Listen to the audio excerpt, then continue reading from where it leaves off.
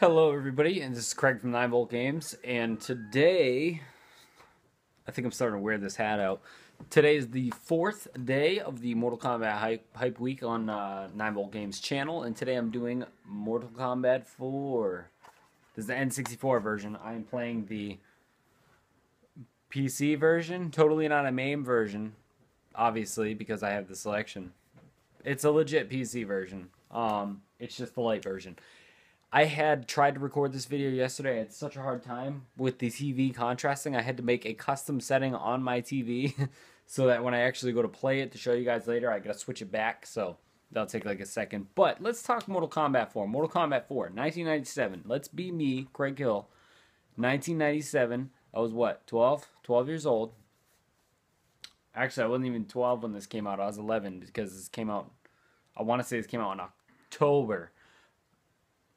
I should look some of this shit up. But anyways, Mortal Kombat 4 was the second in the series of the games that I like to attribute as the last arcade push in America. At least the last games that I went to the arcade to play.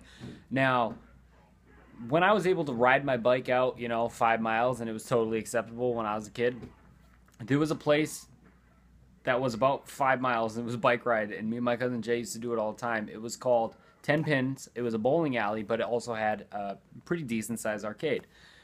They were one of the first people to get Mortal Kombat 4. I was there all the fucking time to play Mortal Kombat 4. Let's say something right now that's going to cause some controversy. I know I'm in hype week for Mortal Kombat X, and I've been so excited about these videos. I've been kind of dreading doing this one because Mortal Kombat 4 is the worst out of all the Mortal Kombats. Yes, I know what you're thinking. I'm staring at two right now that you're probably going to say, what about that one? Wait till I get to it. I'm not saying it's the worst Mortal Kombat in terms of story or character or anything. I'm saying it's the worst Mortal Kombat because it's the one Mortal Kombat that's not really a fighting game. Pretty much everybody has the same fucking moves and they're just swapped. Like everybody's got. It's not hard. I'll show you when I'm playing it. It's not hard to play.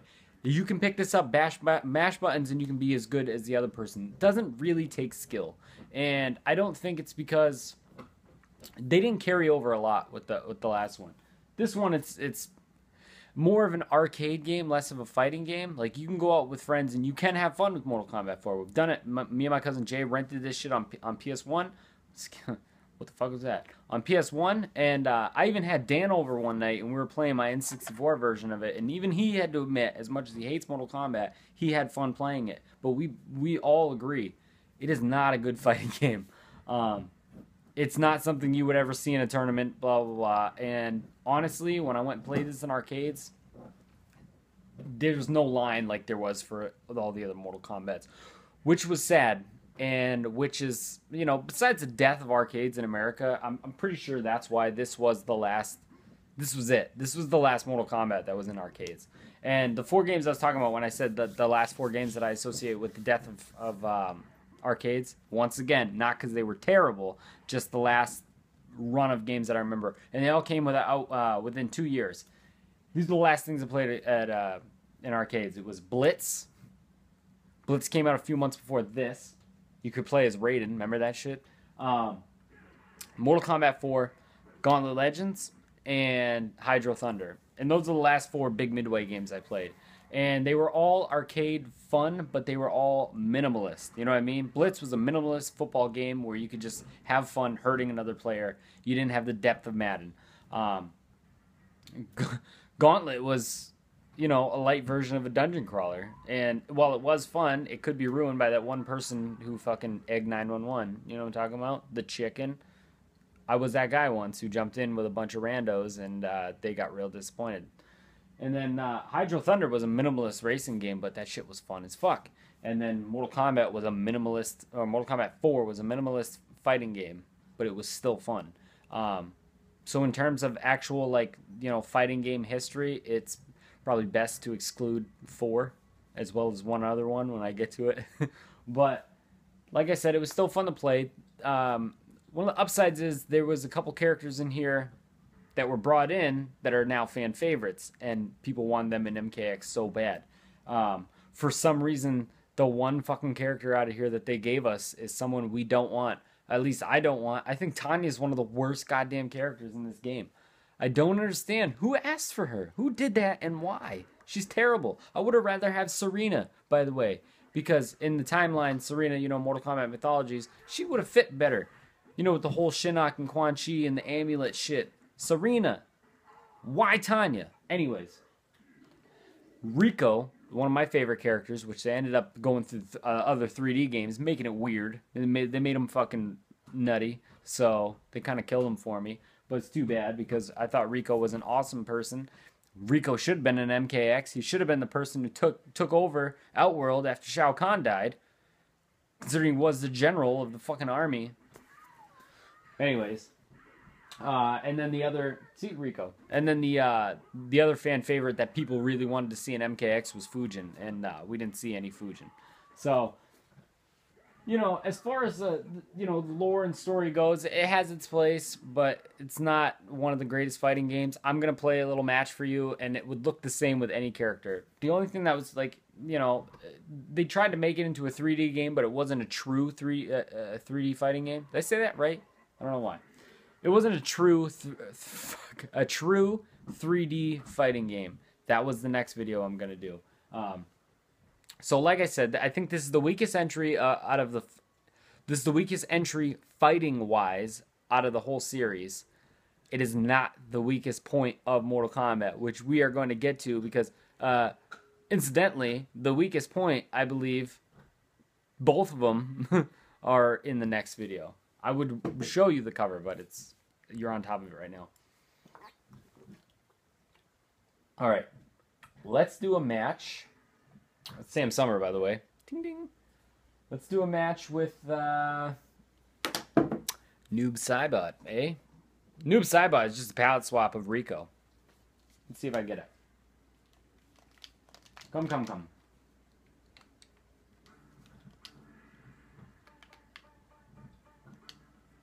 Up, up, left. Maybe? I hope. Otherwise I get Rico, I guess. It shows Rico. Damn it, I got Rico. And I'm getting beat up. Hey, we'll do Rico anyways. I don't give no shits. Get over here. No, I'm gonna throw you over there.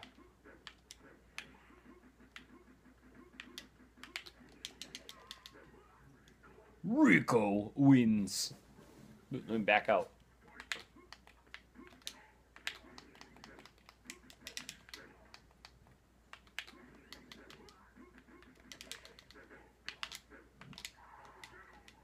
Get on my face.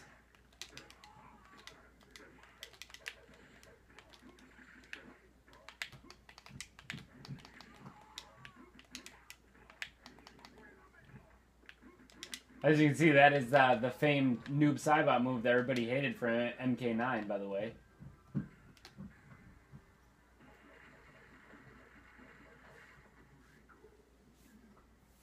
I feel like this was the fatality game. You know what I mean? Like, people only wanted to, hold on. Ah. Ah. I'm gonna do that fatality again. Rico wins. All the combos are the same. Watch. If I can even get one.